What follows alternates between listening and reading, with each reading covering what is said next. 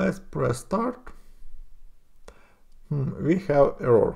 Let's try to solve this error. It's a kernel drive not installed, RC1908. Let's close it. Let's try to go System Preferences, Privacy and Security and Privacy, and on the General tab you will see that system software from developer Oracle was blocked. We need allow it.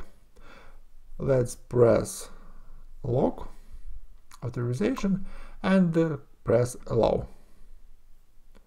After that we need restart your computer, and we will do it. So very important part, notice this message will appear only during the 30 minutes after installation of VirtualBox.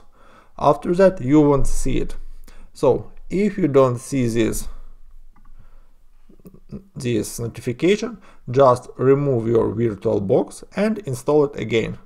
I did it for myself, so it will work for you as well. So just do it.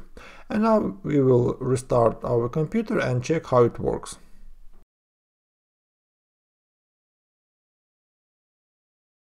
Let's run VirtualBox again and check will it work or not. So we have our Windows 10. Let's press start. So we see that we need receive keystrokes. Let's open System Preferences and again unlock and enable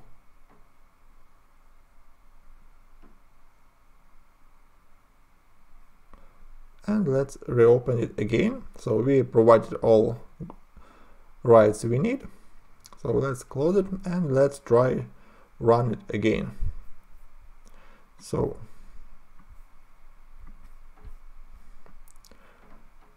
we had it, and now when we start it, you see that we have Windows 10.